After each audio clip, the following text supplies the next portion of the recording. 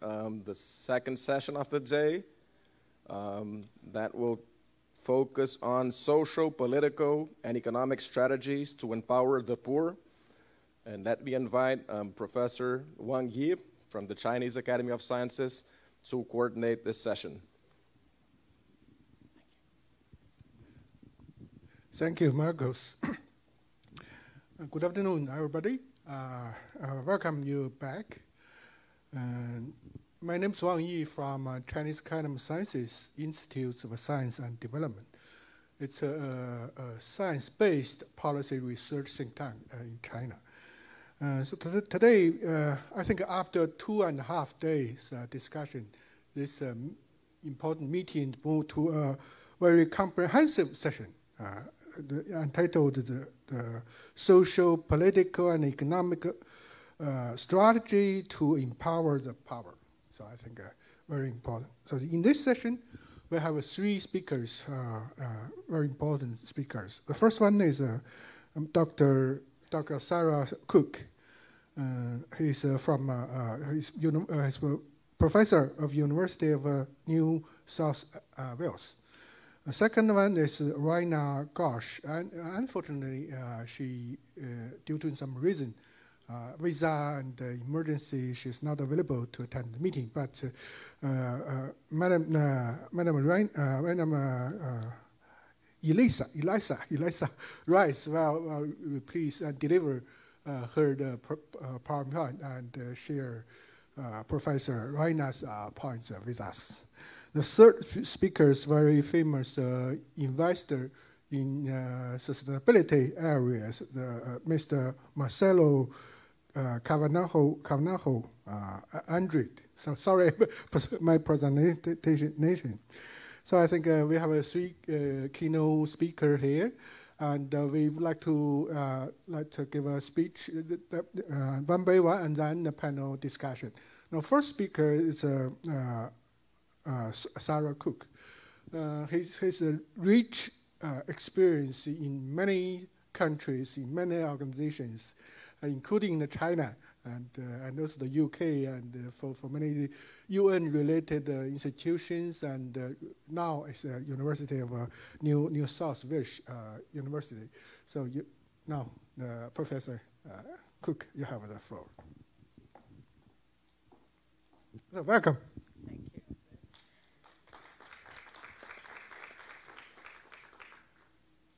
Thank you, and it's always really tough to speak straight after lunch, and particularly given the really exciting sessions we had this morning. So I was asked to talk about empowerment and strategies for empowering the poor. And you know, this is a very big topic, and I'm not sure that you know, it's not an easy thing to sort of talk to very directly. So what I'm going to do is talk about social protection programs and the evidence we have on how they can have an empowerment impact, and try and also show how, through the evidence that we've generated on these programs, we're actually also moving from evidence to action, which is one of the issues that we've been discussing here. I note that until very recently, I was the director of the Office of Research for UNICEF. And the reason I put that there is because a lot of the evidence I'm drawing on and the research was done with colleagues at the office.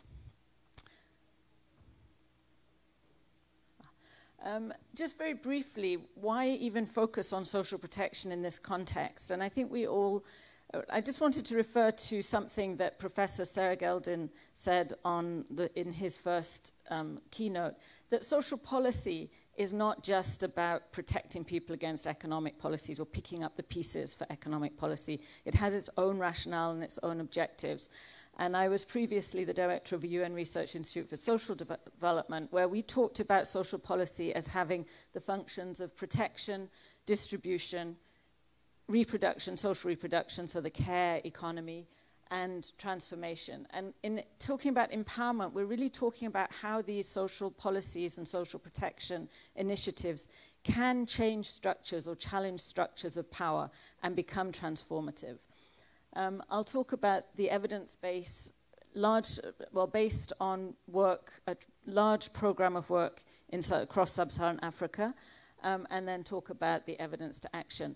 I do want to say, however, at the beginning, and we'll come back to this, that none of this is a magic bullet. Creating empowerment, creating the results we want, is always going to be complex, and there's no one intervention that's going to solve the problems.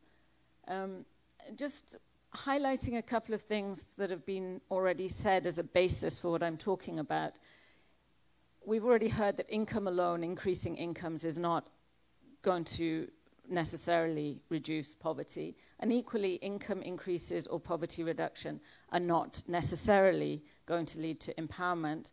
In all of these processes, inequality, power relations are key, both income inequalities and horizontal or group inequalities. And it's often at the intersections of these inequalities, as we've also heard. So when you've got gender, race, ethnicity, alongside poverty, etc., where you get the most intractable problems of exclusion, of disempowerment. And so trying to reach those groups to provide agency to empower is a particularly difficult and challenging goal. And I think, you know, having some definition of empowerment, and there aren't clear measures or definitions of empowerment, but we need to be thinking about the capabilities that people have, so their skills, their education, their opportunities, their ability to exercise these, to make choices, their ability to have voice and participate, and ultimately their ability to challenge structures, the structures of power that are disempowering. I think we know a lot about social protection in this part of the world in particular, but when we started this research, there wasn't so much done in sub-Saharan Africa. In Latin America, most of the programs, many of the programs are conditional cash transfers. In sub-Saharan Africa, they're more likely to be unconditional or with soft conditionalities, and a significant number of child benefits or child grants. Just in a very rough classification, the social protection obviously has this function of just income support and safety nets, if you like. But they can also be used through conditionalities or other mechanisms to incentivize behavioral change. And at the top, they can also, I think, well, the evidence we're showing, have a critical role in changing individual behaviors and improving well-being, but also in then leading to empowerment. This is about the project, the Transfer Project, which is a 10-year initiative. It started in 2009 and includes universities, UNICEF, FAO, and then partners in the countries where the programs are, both national governments, and all of the programs that we're looking at are national social protection programs. They're not sort of pilots or NGO-run programs. These are all national ones, so they have the capacity to scale up.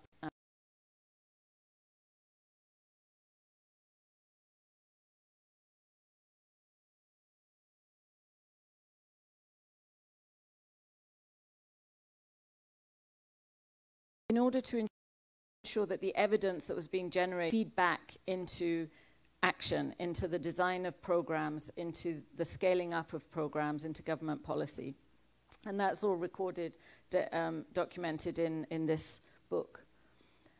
So also as background, the rise of social protection in Africa, you can see a huge tripling in the number of programs over the period from about 2000.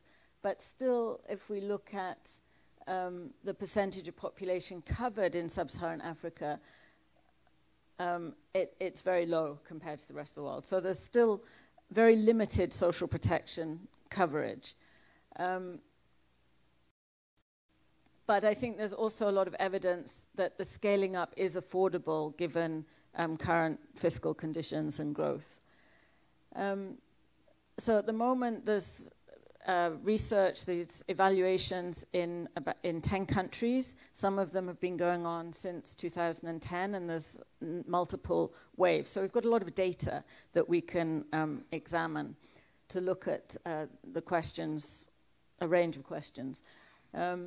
As I said, in Africa, programs tend to be unconditional, targeted on poverty, often with manual payment, so some are moving to digital forms of payment. But one of the things about the manual forms, although they also have their problems, is that there are opportunities to engage and deliver complementary services. And for the empowerment outcomes that I'll talk about, this ability to interact with beneficiaries and potentially deliver accompanying services, what we often call now cash plus, is actually an important feature. They're also, in the studies, places we're looking at, primarily going to women beneficiaries or to female-headed households. So what does some of the evidence say? I'll go through some of the more general evidence. Poverty, we see, has decreased, so headcount measures, poverty gap measures, the measures vary across different surveys, but there we see positive results. Similarly, on food security, we see positive results. And then I think an important point is that we see, we have no evidence, and we've looked for it, of the spending on undesirable goods, tobacco, alcohol, etc. And this, I think, is a very important outcome of this program, is that we've really been able, by having this huge amount of data over a number of countries, really over time, to challenge many of the misperceptions about cash transfers. So there's a very common response that you can't give money to poor people, they'll spend it on the wrong things, or that it will incentivize fertility increases. We absolutely find no evidence. And I think it's been very important that we've been able to really put that together, and it's a very widely cited now result from this research, that the myths have sort of been challenged, that you've got strong evidence to overcome those biases that often decision makers, policy makers, or other people might have. School enrollment has improved, similar to the results found in Latin America. Increases in material well-being of children, the kind of indicators we were talking about on the first day. I didn't say that all of these impact evaluations in the studies include both qualitative and quantitative data collection. The quantitative studies are experimental or quasi-experimental randomized control trials and other methods. The qualitative interviews that accompanying them are really important for understanding some of these issues, particularly around empowerment. And so we get women's own definitions of what they think empowerment means, which then also enables us to better interpret the data and to think about its implications. In addition to then the actual data collection there, we've been trying to put that in a broader context by understanding some of the mechanisms that might lead to empowerment. And one of these is violence. So if women are at risk of violence or experiencing violence, the chance of them really being empowered and being able to exercise agency is very low. And cash transfers can have different kinds of effects, and they may decrease violence, but it may also increase violence. So we've done a review of all the possible literature on this, including from Latin America, Sub-Saharan Africa, and elsewhere. And we have, a conceptual framework which looks at the cash transfer program design, the different outcomes, the outcomes of increasing income, but also of increasing knowledge, skills, access to services, which accompany the programs, as well as the social networks. And then we've identified different pathways through which these could lead to the empowerment outcomes we want, including economic security and emotional well-being, intra-household conflict, and then women's empowerment. And these can have different outcomes. So these are empirical questions. If women have the cash, is that going to ease intra-household conflict and reduce risks of violence, or could it actually increase conflict? What we see from the review of the literature on the whole, largely there's a decrease. So you can see on this side quite a significant decrease, particularly in physical and sexual violence, less so in emotional violence. And looking through those three pathways that I outlined, we see on the emotional security and well-being, this is overwhelmingly positive. So we see positive linear links between those variables. On intra-household conflict, you also see on the whole positive. So there's the social protection program leads to reduction in violence through this channel, reduce conflict within the household. That's a bit more varied, but it's still a strong link. On women's empowerment, we have much more mixed findings. And that's partly because there is a very large body of literature on women's empowerment. But again, the definitions, the criteria for defining what that means there's a lot of variation, let's say. So we have much less conclusive findings on whether women are empowered through these cash transfers and programs, and the violence, whether it declines. So I think there is some strong evidence from here that these programs do lead to declines in violence, that there's a shift in the structural conditions that lead to violence through these, but there's still quite a lot of research that's needed, including on the way that programs are designed to have these outcomes. So it's not automatic that programs lead to these outcomes. And we really have to understand more about, who has the resources, how you design them so that women do retain control of resources, whether the women being the main beneficiary is a key feature. And there's not so much research on that. We were also obviously at UNICEF interested in violence against children, and here the channels are much more complex, and actually the results are less clear. So I'm not going to go into that. But I do just want, in the childhood sort of life course, if you like, to mention adolescence and focus a little bit on that. And we've heard a lot about adolescence today and over these 3 days as quite a critical period of life that we know that there is now becoming a lot more science around this period, the adolescent brain, the sort of behavioral issues, attitudes to risk, which we need to take into consideration in designing programs. We have a lot more information on early childhood development, on nutrition in early years and in utero. We're beginning now to focus much more on this adolescent period. And we've heard so much over these 3 days about why youth adolescence is a critical age, and particularly given the demographics in sub-Saharan Africa. If we're going to achieve the SDGs, they're critical. If we're going to really break intergenerational cycles of poverty, this is the place to start. If you want to give the children that are about to be born the best chance in life, we have to intervene now. And if we're going to reduce fertility, this is the group that you need to intervene with. So there's a lot more research and really focus going on this group, and trying to understand what kind of programs can actually generate empowerment for adolescents as they transition into adulthood, into the labor market, into families.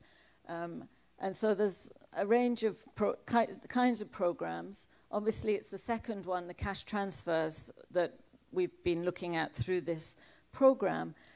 But what we're also looking at is how to link the cash transfers to other programs that might also have empowerment outcomes. And so the overview of the evidence, again, we see very strong positive links between households receiving the cash transfers and food security, material well-being, and increased school enrollment at secondary level. So those are all positive results. Where it's more mixed are these things that really might be the more empowerment-related factors, including, whether they're having to work in hazardous conditions, Mental health, we've heard about, trying to understand the impacts of stress, of poverty, the mental health at this age group. Violence is another key element. And then I think what's the evidence about where there is some evidence that cash transfers can delay sexual debut, so reducing likelihood of teenage pregnancies, and also obviously risks of HIV, and in delaying marriage. So we do see some evidence, in some very positive evidence, but it's much more mixed, that these cash transfer interventions can have these much broader impacts in adolescents. There's very little on health service utilization, and I think that would be another interesting area to explore more. And I think where some of the limits of these cash transfers in trying to get to these more empowerment outcomes are,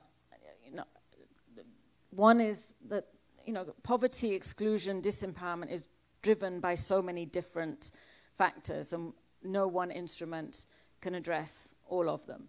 And in particular, cash alone won't address the underlying structural drivers of exclusion and disempowerment. There's also the behavioral issues, and in adolescence, those are particularly, the risk-taking behaviors, sort of issues that we're beginning to understand more about, as well as access to information. And then these broader moderators, a broader structural context, including things like access to services. Are there actually services there that people can get access to? What's the quality of those services?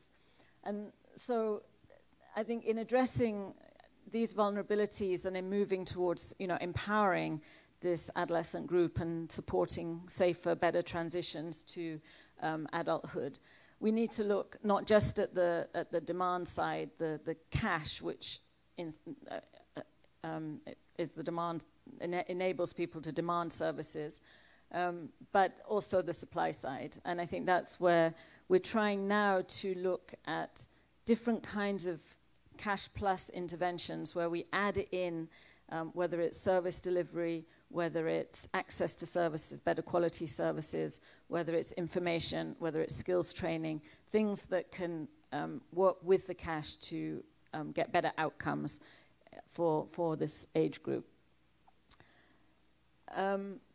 So I think there's promising transitions that this can help, but as we've said, cash transfers, any program is never a silver bullet. There are always many other interventions that need to go alongside if we're really going to address the structural drivers that lead to inequality and exclusion. And I think it's also worth saying that these also need to be long-term, which is why, as you see, the research has been going on for 10 years in different places and asking increasingly deeper and more sophisticated questions. But it's going to be a long-term process to overcome the underinvestment and the structural constraints that impede these better outcomes. And finally, there's the issue of how does this evidence that we're generating really immediately feed in and influence policy and action on the ground. And part of that is the question of how we do the research and who we're doing it with. So this, as I said at the beginning, is all with local actors, it's all with national governments, it's engaging with national government programs, and there's always dialogue across countries. So countries are learning from each other, and they're adapting and adopting the models as they learn. So I'll finish there. Thank you.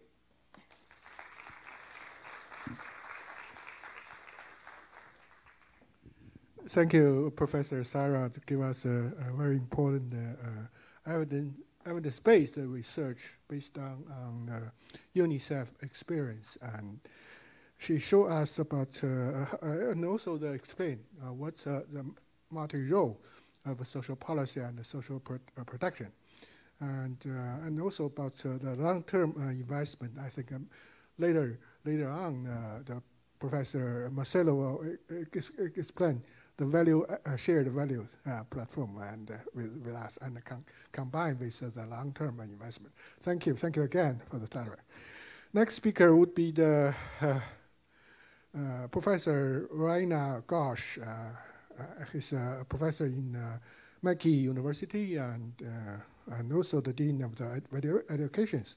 He also the member of the TWAS, the Developing World Academy, and also the member fellow of the Canadian Academy, National Academy.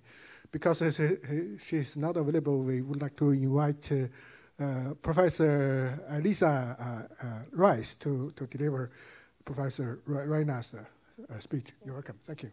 Perhaps you have to show me how to move the. Let's see. I have to move them.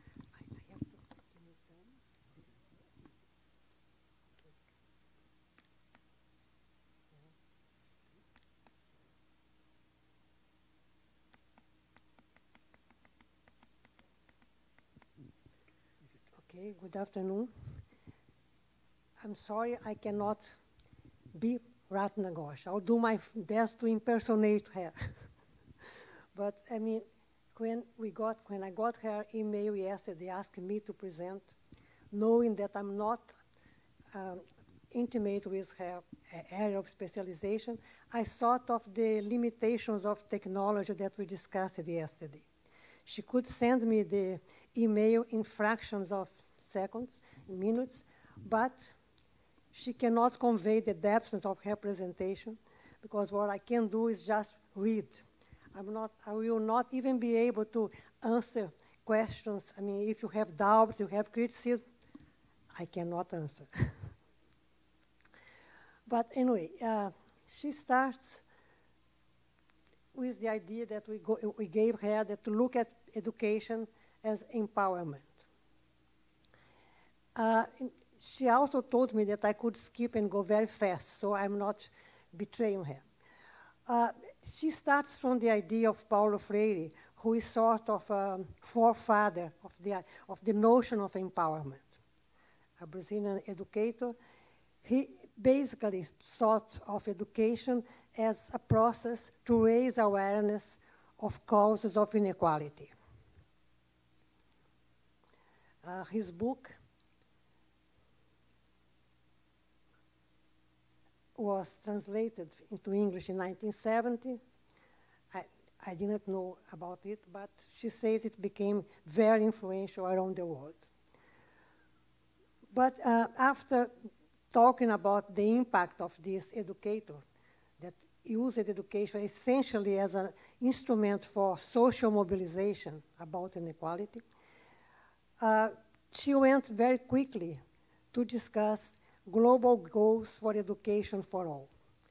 So she starts commenting on 1990, when there was this idea of an international effort to educate every citizen everywhere. Then she moves to 2000 with the Millennium Development Goals, with the goals were slightly more specified, and finally, the idea of the SDGs, with more specific. I don't go through the specific targets because we have already mentioned it in the days before. So what has been achieved and what has been learned? Of course, uneven achievement goals. Education goals were not met in many of the countries of the South. Gender equality is still a distant goal in most countries, even in the North, she says. But we learned some lessons. That we fail to target the root causes of poverty, inequality in society, especially in gender inequality, structural and societal, the multifaceted and interdependent holistic nature of development. There's not enough focus on human rights, on sustainable economic capabilities, that the goal should be for all countries, not only for the South, because of course there is also poverty in the North. Countries of the North have many inequalities within their society. Poverty, gender inequality, unequal access to many resources are widespread phenomena. Enough goals need institutions to implement and monitor them. So she reminds us that quantity is not quality. Education for all had an emphasis on increasing numbers. Data indicates a robust relationship between schooling and earnings, revolution of rising expectations, matters. If there are jobs, the education received will not qualify for many jobs. Unemployment will cause unrest because people think they deserve jobs. Education, to a large extent, globally, especially in countries of the South, is what Freire called a banking model. Rote learning, not critical inquiry-based. Basically, what the idea of empowerment from Freire meant was that we should abandon that idea that education is essentially the formation of human capital and look also to social capital. She calls attention to the passivity of students in the traditional way of conceiving education. Students were not actively involved because they avoid relating the learning to their own experience. So it was sort of alienated knowledge that they were receiving. Because they are not constructing the knowledge and will forget what they hear. So what aspects of poverty impact education most?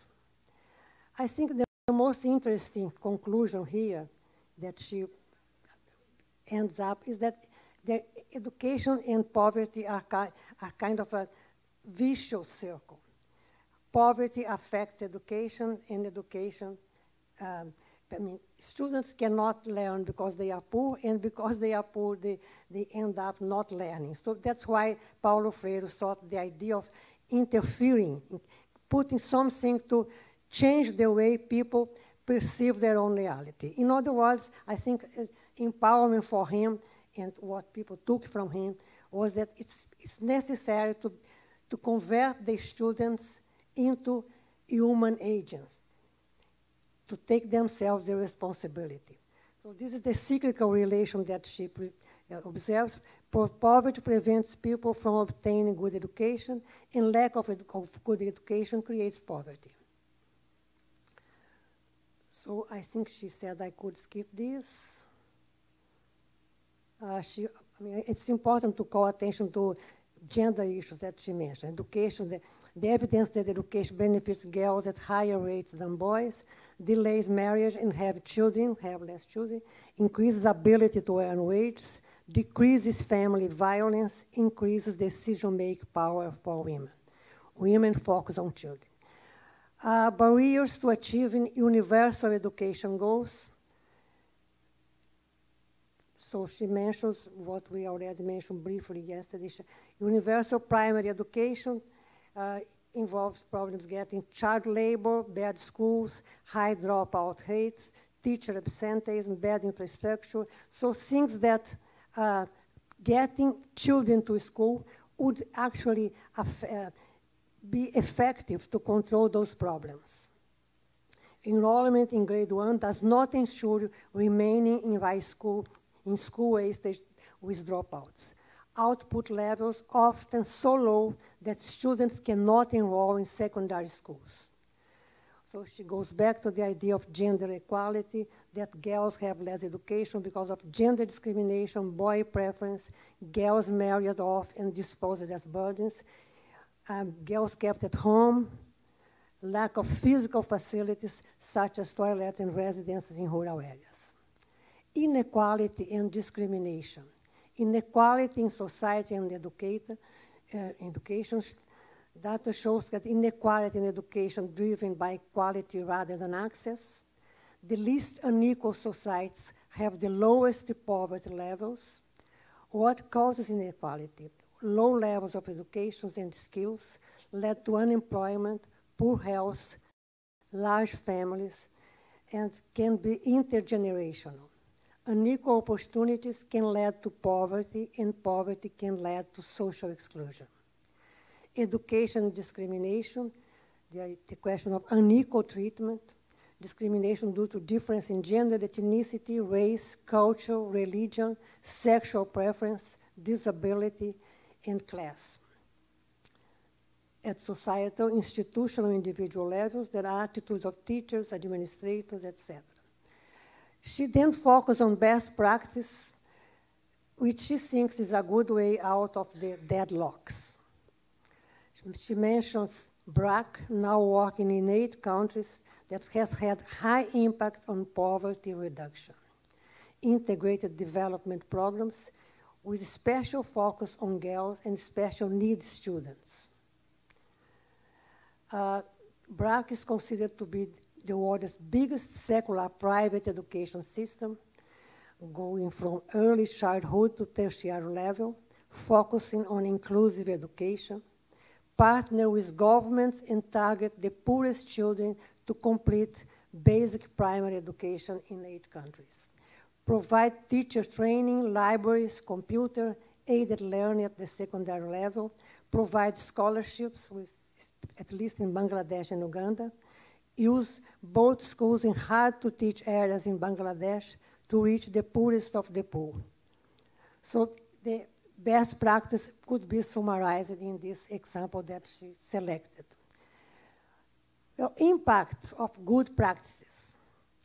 In this case, multi-pronged education programs from preschools to primary, secondary, and university levels, mobile libraries, education for special needs children, multi-purpose non-formal and multi-purpose community centers, mobile education, computer-aided learning, adolescent clubs, sport trainings, English language, and ICT classes.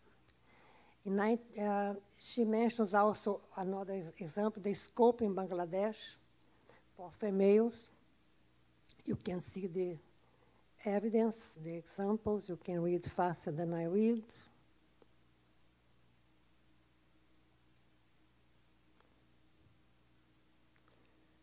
Actually quite notable results. So now she's approaching the end, and she's calling attention for the need for integrated approach.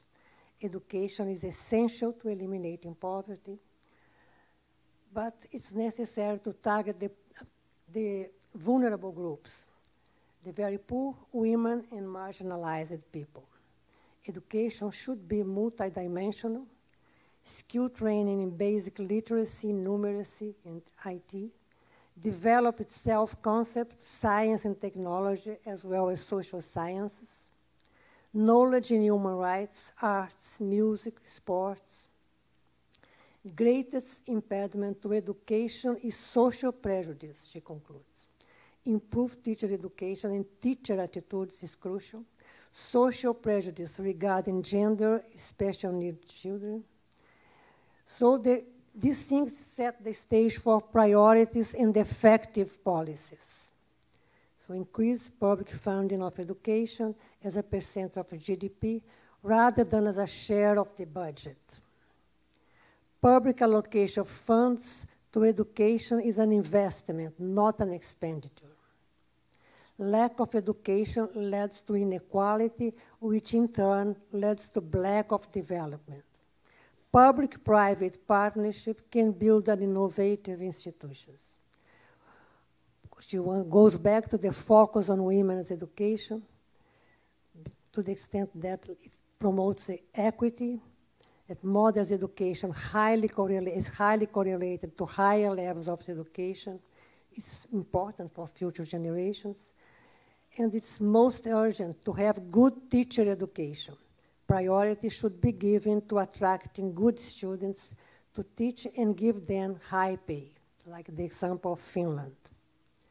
Educational institutions, teaching methods need to be inclusive. Discrimination based on class, caste, gender, sexual orientation, religion, ethnicity are very damaging for education and for society at large. She asked me in a message to be specifically emphatic about this last thing, the role of academies.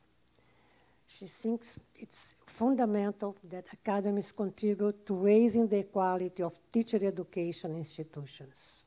Focus on evidence-based teaching, inquire a dialogical method. Raise the status of women in STEM fields is also critical. With that, she finishes, and I thank you as well for the patience to listen to my reading. Thank you.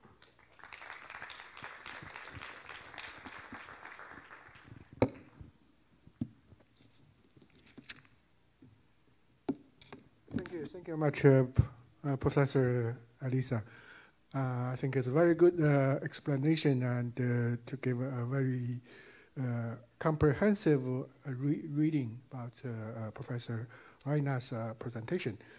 I think his presentation, not only I think the basic idea is education for all, and also link with many the social factors of the, including the inequality, agenda, and so on. So also the mentioned about quality and the quantity of the education and best practice, and most important is the integrated approach for the education, and finally a suggestion to the academy. And thank you for Professor Aina, and also thank you for Professor Elina, sorry, Elina, Professor. He's also the Vice President of International Science Council. I think a very important person in this field. So in this session, last speaker is Mr. Marcelo Carvalho Andrew. I think they will give a very impressive CV. He's a co-founder in many of the company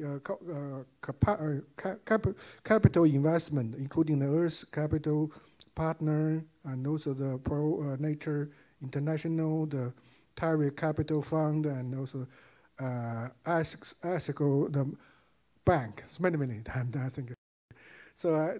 I think he will show us and share with us about the value shared platform and how to go beyond the green finance.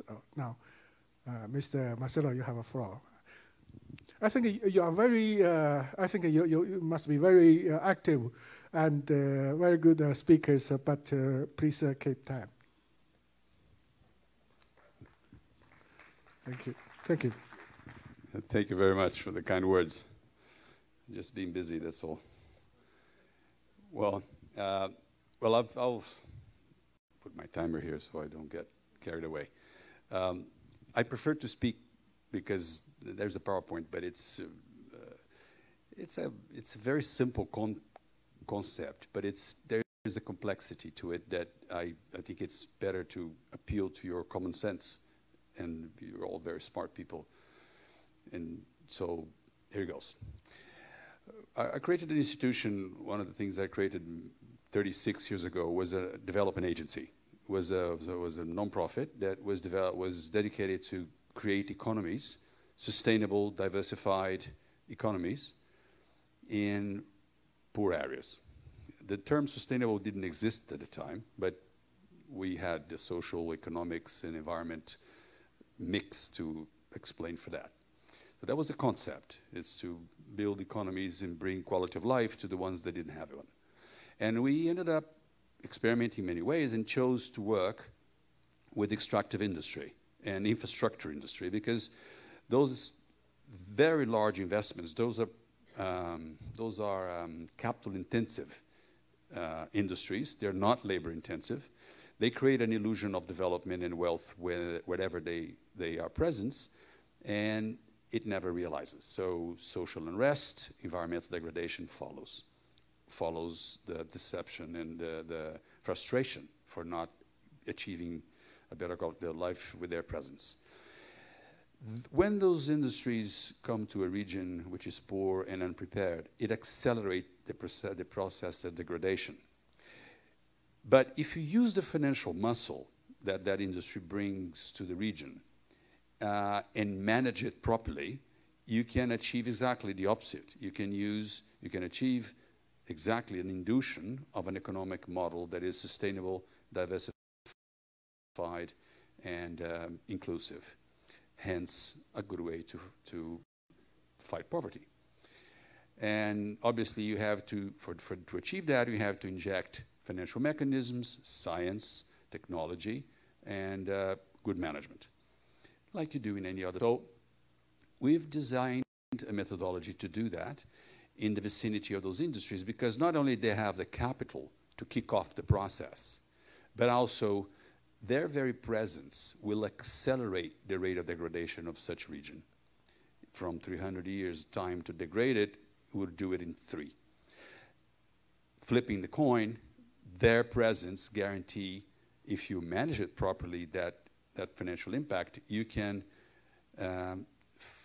reverse the speed and have a big success much faster, much sooner than an area where you don't have a predominant economic driver. Meaning you're going to end up having a much faster success, and a wise man once told me, nothing succeeds more than success. So that's just human. So we gang up with the big bad boys, oil, the gas, the mining, the hydro, the financial institutions, IFC, the big banks, and went on to implement the methodology, adjusted, we made many mistakes, we corrected them, then made new ones, and that's how it goes. You guys know about experiments much better than I do. So we ended up with something which was quite solid, and with the IFC. IFC is the private arm of the World Bank. The IFC is probably one of the biggest financiers of those industries. And they have the World Bank behind them as a controlling shareholder that mandates sustainability and more attention to this on their investments. So they needed to create mechanisms to to abide by the rules that their shareholder would impose to them. So I won an award in 1997. We were chosen by the American Academy of Science as the best implementation methodology for this that we do. And the World Bank got that analysis that the Academy did and ended up picking us up and chose our methodology to joint venture and create the Shared Value Platform. The Shared Value Platform is a platform that is operational and financial. Very briefly, we go into a region where there is a predominant economic driver. It could be oil, gas, could be rail, could be port, could be any large, hydro, any large investment, capital intensive, not labor intensive. Ideally in an area that is not prepared for it, the middle of nowhere, usually with population that are not very wealthy or not prepared. So we map out stakeholders. There's a methodology to gather them and to design the first strokes of a governance structure. And with that first exercise, we end up identifying 10, 12, 15 value chains that are appropriate for the region, that are vocational. And some of them, it's very bottom up, the exercise. They have to be completely included in owning all this. But the other side is sometimes they don't see things, and we have more information than they do. So we also feed that information, make them aware of what's possible they don't know, and everybody ends up with informed decisions on, let's say, 10, 12 value chains. Then the bankers come in, and they start doing feasibility studies. Feasibility studies are carried out, let's say, 5 very feasible value chains are detected. From that, you do proper business plans that you can take to any bank, any CFO or any bank. And not that you're going to do that, because they're probably not going to finance it because it's exotic or it's different. But anyway, it needs to have that kind of quality and precision in terms of numbers, technology to be used, markets, strategies, all that. With that, let's say with a pipeline of 5 investable businesses, and by this, the choice of those value chains need to be one of the characteristics, one of the main important elements is that they need to be scalable. Those 5 business plans, they need to have the capacity to create an economic anchor to a given region. This economic anchor should provide, in mid-long term, 10, 15 years, a financial independence of that region vis-a-vis the big infrastructure investment that's happening. The infrastructure investment is going to pay for the preparation phase that I'm describing right now, but it should no longer be required to pay any bills. those business plans should be attractive enough money to attract capital from the outside. How does that happen? Once you have the business plans, let's say a pipeline of 5 business plans, you then know exactly how much money you're going to need, and usually the time frame of the first cycle of that investment should be a little longer than normal, 12, 15 years. Private equity is usually 8, 10, so that's a little further, little longer. But once you have that business, that pipeline, you know exactly how much money you're going to need. So you go out there and raise the money, create a blended finance structure. The blended finance structure is composed of 2 parts, 20-15% of non-profit impact capital, and 85-80% of impact for-profit capital. The first part, the non-profit capital, is invested on the risk chapter of the 5 business plans. Usually the most important, the most prevalent, or the biggest amount of investment necessary on de-risking the portfolio of the companies is usually capacity building. Education, training, formal or technical, doesn't matter. It's usually linked to that. You may found health issues, for example. We had an experience in Mozambique. We needed to take away malaria before we could teach anybody anything because there was too much. So anyway, you get what I mean, what I'm saying. You de-risk the portfolio by investing in the non-profit impact capital first, and then the for-profit capital following the process. It's an independent manager, but it follows the process very closely. Once they see that de-risking happening, they will then deploy the capital. They will feel comfortable with the risk profile of that portfolio to deploy their capital. The capital goes in, and there's the investments, and the companies grow. What's the legal structure around this thing? I'm being very pragmatic. You need all this to make this thing happen. The legal structure you create on the preparation phase is depending on the legal structure of each country and cultural, but normally is something similar to a holding company. That holding company owns the pipeline and negotiates the investments with the fund. Their holding company is managed by MBAs, by bankers, by people by corporate managers, like a family office. But the owners of that holding company, the shareholders, are all of the members of the community, everybody. Government doesn't sit there, but the individuals that sit on the government chair, if they have shares. Meaning you have the aligned interests of all of the community people, all of the community members. Their interests will be as well aligned with the large infrastructure investment alongside as possible. So once you finish this first process and you raise the capital, the blended capital structure to make the investments, and investments begin, you then pay back the money that you spent so far doing what I just described. So there are 2 financial moments in this. The preparation phase lasts between 12 and 36 months, costs around 2 to 4, and that is, due to difficulties in the region, logistics, whatever. There's differences in places. Once you raise the $150 to $200 million here to invest on this pipeline for the next 10, 15 years, you then pay back the money that you invested in the prep phase as a form of a revolving fund. This revolving fund then begins a new cycle, exactly like the one I described, and will generate a new pipeline and new investments in 1 to 3 years' time. And meanwhile, the other ones go on following their own investment life that was designed on the business plans. So there's really no rocket science in this. This is pretty much common sense. This is all market mapping really new. Even the blended finance, George Soros used to do this 20 years ago, so it's nothing really super new. But it's the approach of doing it all together, the way you combine those elements, that is having a lot of success. Just last week, the Prime Minister of Peru and some of the ministers have announced to the public that the Shared Value Platform became a national strategy for the country of Peru to unlock $65 billion in mining investments into the country. So that was a very interesting development of that.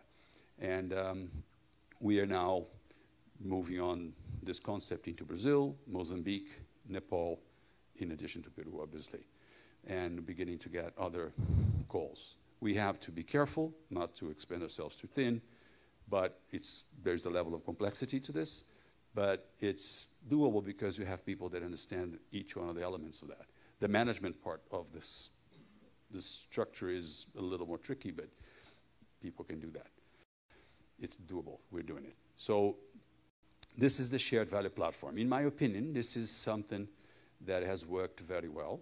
We have 36 years of experience doing bits and pieces of this, and in some different countries we did all of it in a smaller scale.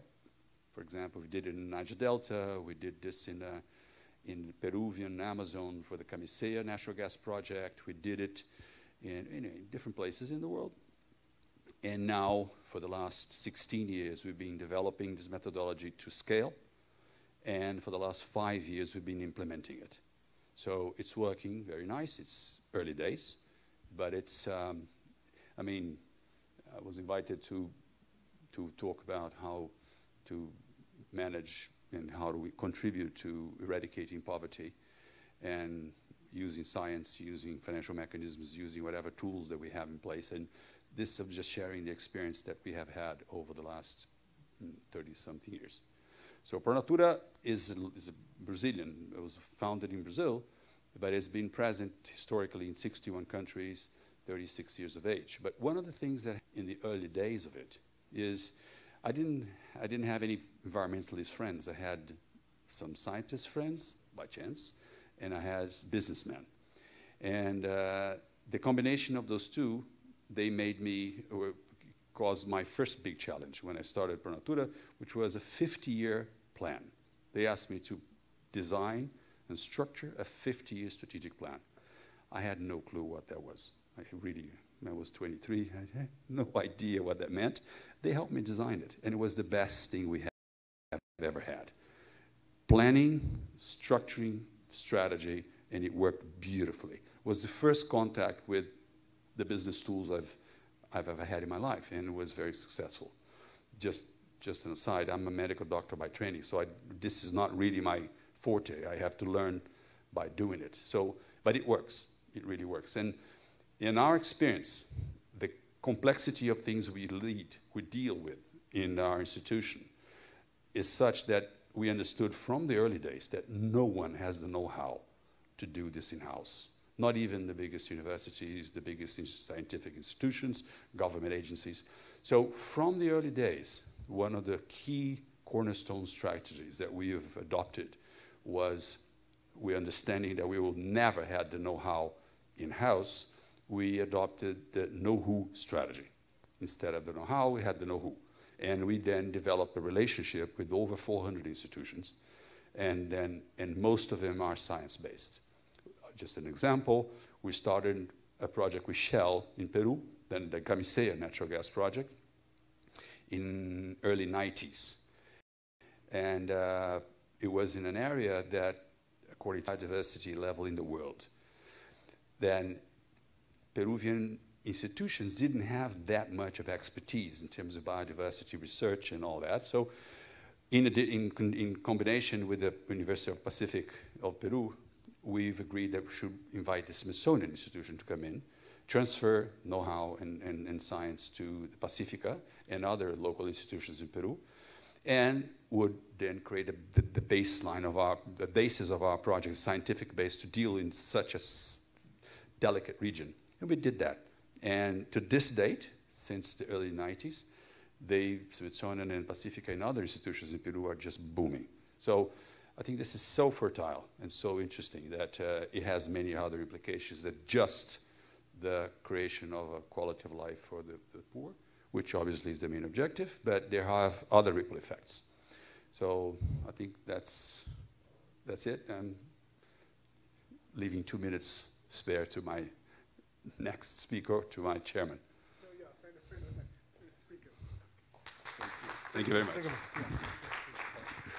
Thank you very much, Dr. Marcelo, for the explanation about shared value platform. I think in recent years, this idea is very important, including the impact investment and also the ESGs, environmental, social, and governance. I think very important. It's the right time to change our traditional development aid policy and to a new generation of the investment and more social and environmental and governance impact. So now I would like to invite our speaker here, and Eliza, if you want. Okay. We would like to open, before I open the floor to question, two of us is expert in China. If you have any question on China, also you're welcome to raise. So now I would like to open the floor to the audience. Oh, please. So maybe go first.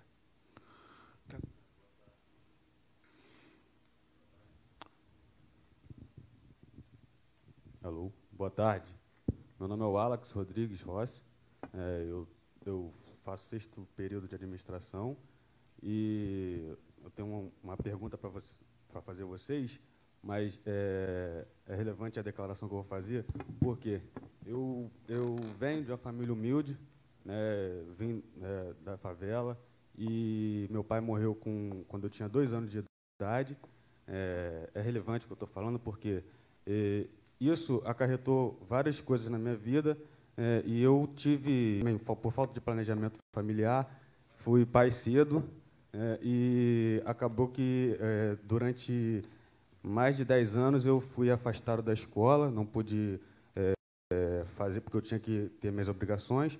Durante esses mais de 10 anos eu fui camelô, e após os 30 anos eu ingressei novamente na faculdade, para poder, porque eu sempre tive esse sonho, mas eu fui afastado disso, de repente por causa de uma inversão de valores que tem sido criado na nossa sociedade, onde parece que o errado ele é certo, né, mas na realidade ele não é, e está muito difícil de converter isso, porque eu digo, a minha esposa hoje, após 13 anos, ela concluiu o ensino médio, né, devido a eu também estar incentivando ela, porque eu vi que era bom.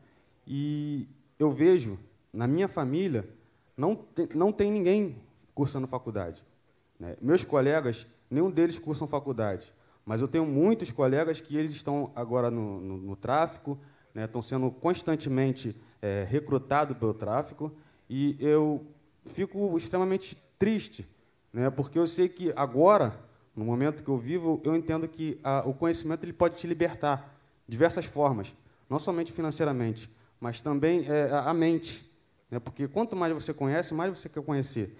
E isso me trago muito benefício, e isso eu quero também expandir para as pessoas que eu gosto, que eu amo, né? Eu tive dois familiares, 2 primos que morreram devido à consequência do tráfico também. E a minha pergunta, no caso, ele me falou de um projeto muito legal, muito bonito, bacana pra caramba, que ele estava falando aqui, e eu entendo, e eu queria saber qual a solução concreta que traria essa conferência, né, com a solução concreta para tirar aquelas pessoas que não querem, né, que já se ingressaram no valores errados, e qual seria a estratégia, né, já que tem diversos projetos, mas a realidade é que nós, brasileiros, né, que é a maior parte, que somos nós, né, que é a periferia, que é mais da metade da população, não temos acesso, agora bem mais por causa da internet, mas nós não tínhamos acesso aos programas do governo, programas sociais, a não ser que nós procurássemos. No meu caso, foi assim, eu sempre fui muito curioso, e devido a ter essa curiosidade, eu fui buscando conhecimento até o momento que eu consegui ingressar no FIES, fazer o Enem, e hoje em dia está fazendo isso. E a segunda pergunta o que poderia ser feito para pessoas como eu, que estamos assim na faculdade, mas temos nosso emprego, eu tenho que criar meus filhos, né, no caso, e às vezes fica bem difícil. Se não fosse o FIES, eu agradeço muito, eu não poderia estar fazendo. Mas tem que fazer um inglês, então, eu acredito que eu sou uma pessoa que eu sou predestinado porque eu quero, eu vou e eu faço. Mas eu fico preocupado com as pessoas que às vezes têm e acham que não podem fazer e que a um certo momento da vida se acham até mesmo velhos e não têm mais e não se consideram mais capazes. Eu vi esse caso com a minha própria esposa porque eu falava para ela fazer e ela falava que não era capaz. Ela fez e passou no enseja direto. A redação tirou uma nota máxima e tudo, e estudando apenas 5 dias, como a tecnologia ajudou muito ela, porque foi pelo YouTube, eu ajudava, eu fazia as coisas, tentava explicar o que eu sabia. Excuse me, could you shorten your question? Okay, because the time is very limited. Thank you. Ok, desculpa. A oportunidade, eu estou tentando expressar a parte da onde eu venho, entendeu? Muitos aqui não podem não conhecer. E essa qual seria a solução concreta? Estaria sendo traga pela conferência para ajudar as pessoas que não queiram, mas que não sabem, né, não tem essa força de vontade toda, e para aqueles também que já conseguiram sair, mas que ainda têm diversos problemas, porque nesse meio tempo muitos podem sair da faculdade. Qual seria a solução concreta que a conferência está trazendo para a gente hoje? Thank you. We would like to collect more questions and response. Thank you very much. Question to Dr. Marcelo. You talked about this holding company structure, and then all the beneficiaries are part of the holding company structure. So do the beneficiaries get a share in the profit of this holding company, and how does it work? And if at all, then it becomes more of a cooperative rather than a kind of a private sector company. And the second question is that, so when the big bad guys come and you also go there, so what is the link between those big guys and this enterprise? Because you're talking about a value chain and they are looking at their commercial interest. So are they investing in you, or are they giving you some grants, or what? So what is the relationship? Thank you. More quick. Yes, thank you again for both very interesting presentations. But I'm really interested in knowing from Pró-Natura if you also work in urban settings, if you have this kind of experience. And in what kind of, how do you deal with this situation in a much more complex environment than, let's say, somewhere very apart from the usual? More questions? Oh, okay. Just a question for Sarah. So your thoughts on other types of social protection other than the cash grants that you described. And I have in mind here things such as school feeding, as well as grants which target different groups. So for example, grants that target women while they are pregnant rather than once the child is born. Okay, thank you. Marcelo, maybe you want to give a response? Hello. Well, is it on? Yeah. Okay. Well, first of all, your question that will kind of address your question. To your question, I'm going to actually answer your question with the two answers that I'm giving to them, okay? Pragmatically, I'll give you one scenario, which is those big bad guys come into a region and they have to live with this community. And which is usually it's a very large area, a very vast area of impact they have. And those guys don't have a job. They usually are subsistence agriculturists. And once you go through this cycle, there will be a series of companies.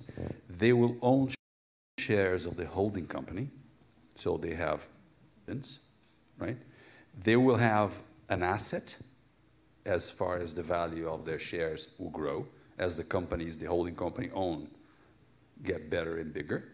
And they have a job because the labor of each one of those companies they own through the holding, they have the jobs. So they have a salary, they have a dividend eventually when the investors are paid off, and they have an asset that has its value. So you have three things instead of zero normally. Now to your second question, what is in it for the big guys? You can look into it through different angles. From in my experience is the individuals that sit on the boards and the CFOs and the CEOs of those big companies, they have a human side. Sometimes people don't believe that, but it actually happens. And they have this human element of doing good and bringing something good for those people. But from a corporate point of view, from a bylaw of a company, the thing that it really moves them is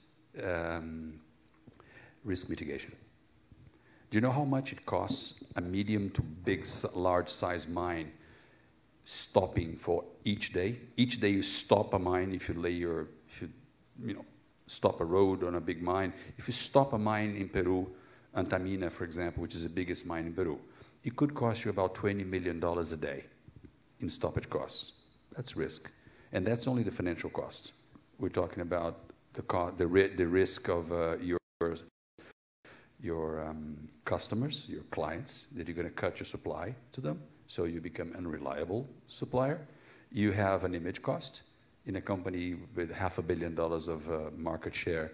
If you do something really bad, as we had happen in Brazil just recently, take a look at the impact you have on your value share, your share value. And if it is a one digit impact on your total market cap, that's billions of dollars. So risk mitigation, that's the short answer to why the big bad guys do that. Good neighborhoods. As per an urban setting, you're absolutely right. It's much more complex to do in urban. We had 30 years of experience in rural before we decided to move into urban, and we did. At a time, Rio de Janeiro was a little more peaceful than it is today. So we started a pilot in the Salgueiro area, and we identified the three main problems. They identified the three main problems they had: waste, water supply, and power. Waste, nobody collected it. Power, it was all stolen. And water, it was once a week they had water because the pump has to. So we designed a business strategy using those three liabilities to become the economic anchor. Producing energy, collecting water, green roofs, and I won't get into details, but trust me, it made sense financially, it made sense operationally, technology was all there. And then the AK-47s came back, so we had to stop. So we had to take the people out. So that's the thing. So to your answer, this is a very pragmatic way to do it. In the city is a bit more difficult than it is for the very reasons you've outlined. So we have to solve that too. Thank you. Sarah? Yes. Is it on? Yeah. Thanks. Other types of social protection. Let me first just address a little bit this broader question of, ideally, we would aim to expand social protection coverage across the life course, and this is the ILO social protection floor, etc., so that people are covered in the event of contingencies from birth to old age and death. And there are various kinds of programs to do that. The more that those are universal programs that are accessible to all and where people have entitlement to access them, the less you see the exclusions that you're talking about in your particular case. the more they're universal as opposed to very narrowly targeted. Of course, they're targeted in the sense that they might be child grants or grants for old people, pensions. But the more narrowly poverty targeted they are, the more likely you are to have very high administrative costs and very high exclusions of people. So trying to get that balance between affordability and inclusion is obviously critical.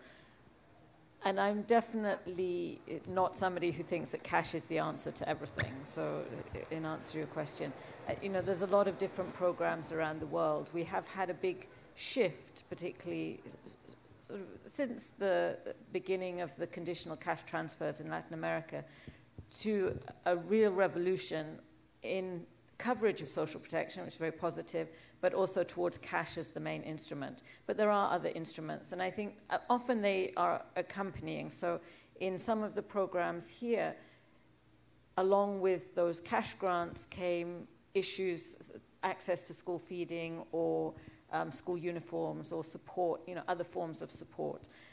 School feeding programs are clearly a hugely important and sensible thing in many contexts, you know, as a way, and often an incentive for parents to send kids to school so that they actually get fed, and it may be the only real meal they're getting. So absolutely, there's a lot of different mechanisms that can be used. I think the research we were doing here was really focused on these programs as a way to expand social protection coverage, you know, through nationally scalable programs.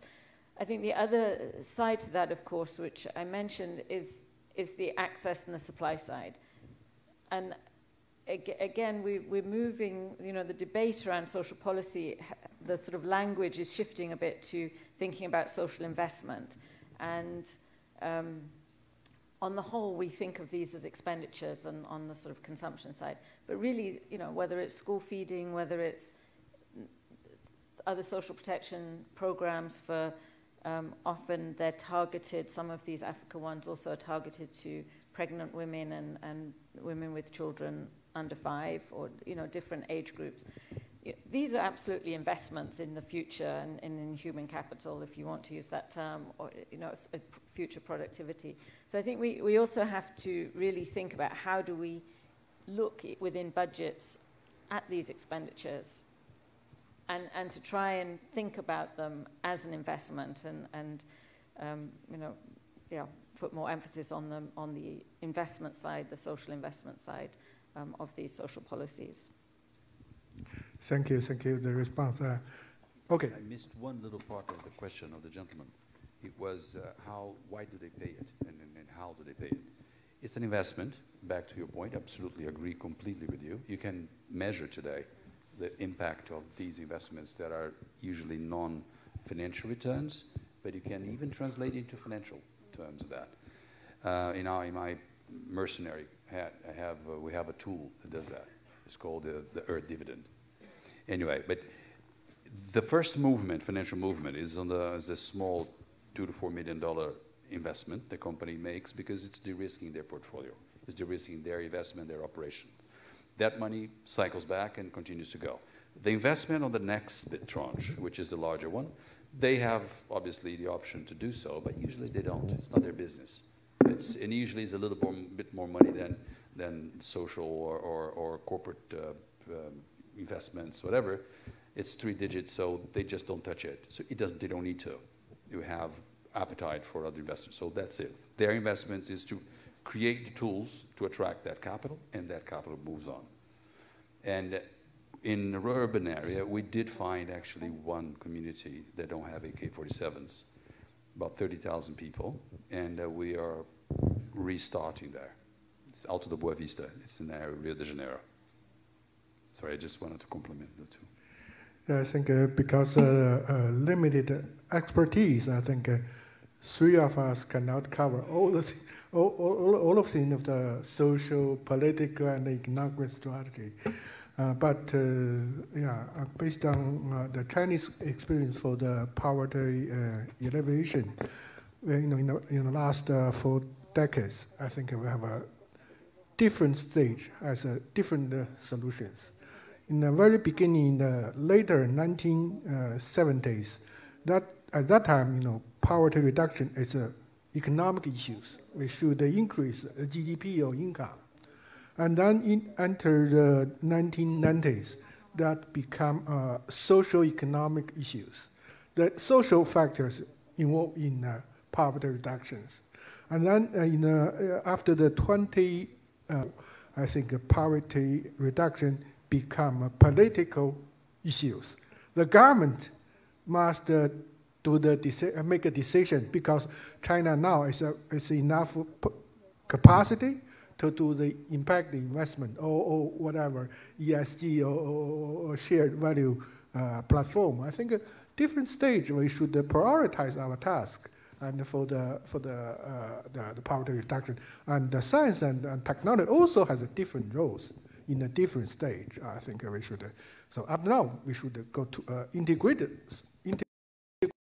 solutions approach. Maybe it's a best way for the.